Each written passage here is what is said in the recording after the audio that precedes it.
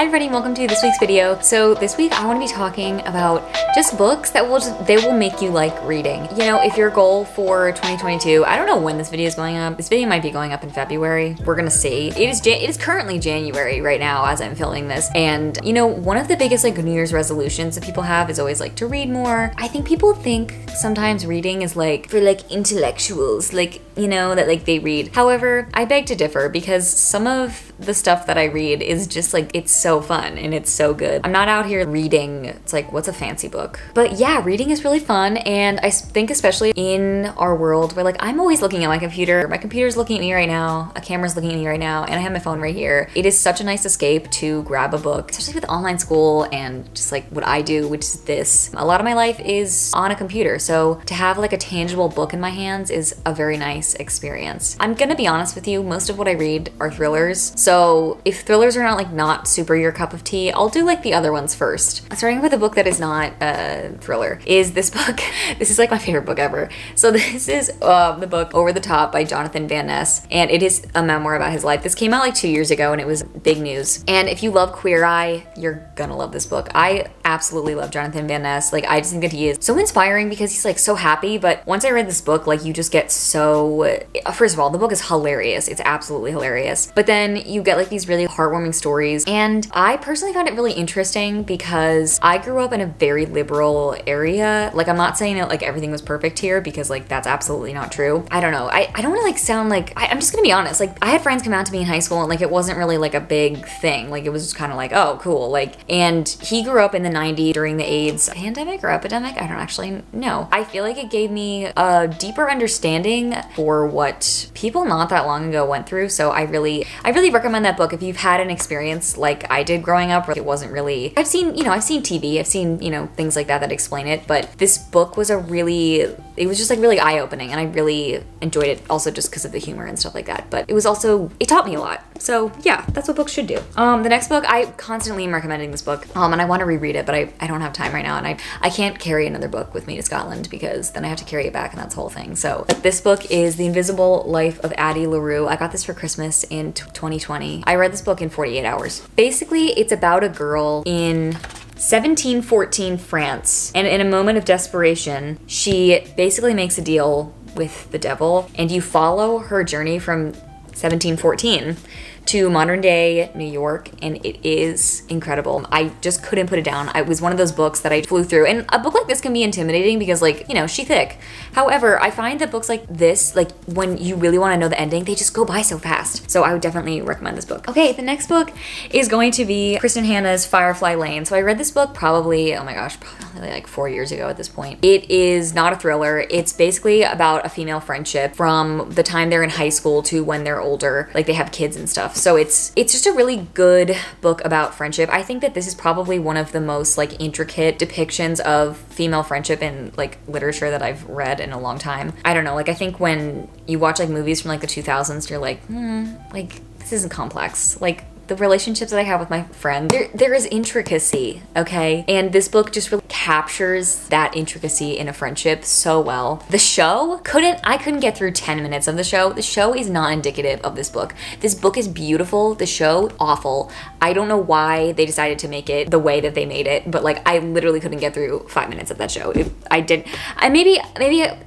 I was wrong. Maybe I should go watch the show, but I didn't want it to ruin one of my favorite books, so I didn't. Okay, so I just read this book. Oh my god, this is becoming a movie in March, I think, with Mila Kunis. It's called Luckiest Girl Alive by Jessica Knoll, and I flew through this book. So basically, it's one of those books that goes back and forth, and it's about a girl who goes to like a prep school, and she like has this seemingly perfect life, but there are things that you find out about her past, and it's very shocking. I was gap-mouthed, like wide open reading this book. I couldn't put it down. So if you are trying to get into thrillers, this one, yeah, it's modern day really, and I would issue a trigger warning a little bit for this book, but look into it, and I think that it was just was really good. And then the other book that I just read, I just finished this one over break, was The Last Thing He Told Me. But basically this woman gets married to this man and he has a daughter who's like in high school, but it's just his daughter. He disappears one day, but he leaves his wife a note saying protect her. And she has to find out what happened to her husband, why he went away. It's a nice book to explore the relationship between step-parents and stepchildren. However, it weaves in the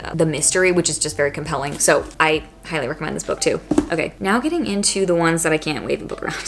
So the next thing I'm going to recommend is just like an author. So I love a good thriller, and I read, like, there was just like one summer where I read like all of Ruth Ware's books. So Ruth Ware is a British writer and she writes thrillers set in England.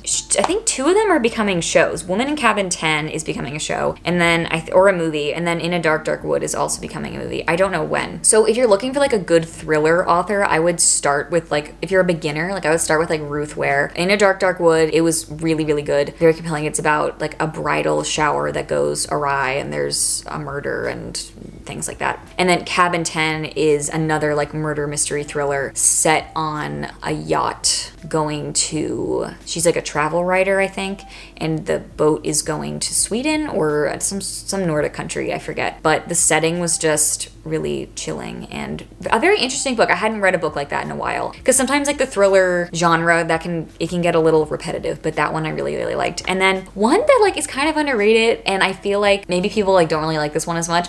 I personally, is one of my favorite Ruth Ware books, was The Death of Mrs. Westaway. And this is it's very like, have you seen that movie? If you've seen that movie, Knives Out, it's very much Knives Out vibe, where there's like a will involved and a family, and there's all of these connections that you don't realize. I absolutely loved that book, and I would 100% recommend it. I also read The Lion Game. That one, I don't know if I like loved that one. I read that on the plane to Scotland actually last time. I don't know if I absolutely loved that book.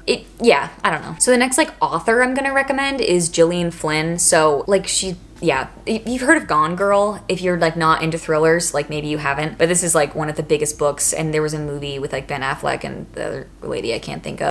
No one has ever recommended this to you, which I don't know how that happened, but I'm gonna recommend this to you, Gone Girl. However, more like underrated, they made an HBO show with it with Amy Adams, is Sharp Objects, and this is probably my favorite Gillian Flynn book over Gone Girl. That one was scary. Like I think I read this book in like 3 hours. I was on a plane actually, again. Terrifying. Absolutely terrifying book. However, you will finish it so fast, and I keep saying that as like a good thing. I'm like not trying to shade these authors. Like to me, if I finish a book really fast, like that means I like absolutely just like devoured it. It was so good. Also, they're like making a show right now called like The Woman in the Window Across the Street from the Train or something like that. And it's like a spoof off of these books with Kristen Bell, and I'm so excited.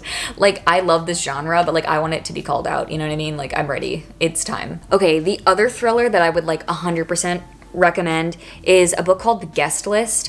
I read this last spring, and again, I finished it like in a car ride because I just was hooked. So it's basically about a wedding party, and I feel like it takes place in Scotland. Am I making that up? I might be making that up. Or Ireland. It's somewhere like that, but it's sort of like a whodunit type of thing, like a Knives Out like situation, if you've ever seen a movie. I keep bringing that up, but like it applies a lot, apparently. It is like a wedding party, and there's a murder, but then like there's all these backstories from like their college days, all the, you know, there's some scandal, there are some rumors, and it all gets, you know, uncovered throughout the book, and that one was so good.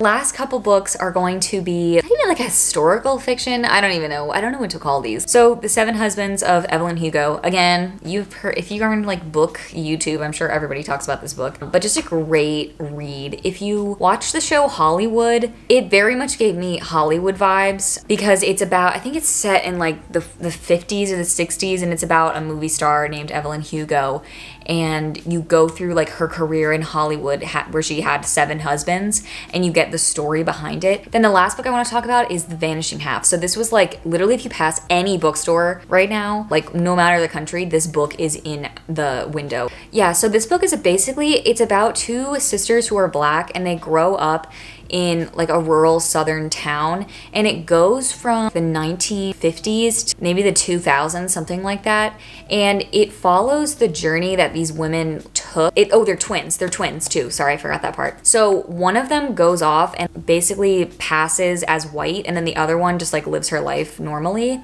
And it's just basically like about their journey, and it was just a very interesting read. I learned a lot from it, but again, it's just like a very compelling book because it's all about how the sisters reunite and find each other and just the way that their lives went. There's some romance, there's a little mystery, some intrigue. I really loved this book.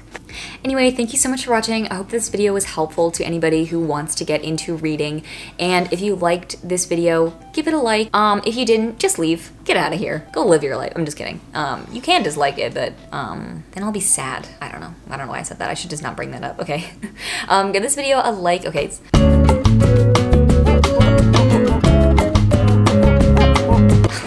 Everyone, thank you so much for watching. All right, everyone, thank you so much for watching this video. Thank you so much for, oh my God. Okay. All right, everyone, thank you so much for watching. I hope you liked this video and that it gave you some good options to start, you know, your reading journey. Please subscribe if you haven't already. I post new videos every Friday about study abroad, vlogs, you know, just life in general, those kinds of things. If you're a college lady or a college gentleman, so am I. So we have that in common. So cute of us. We're literally so relatable. I don't know what am I saying? I don't know. Okay, thank you for watching. Ba ba da ba da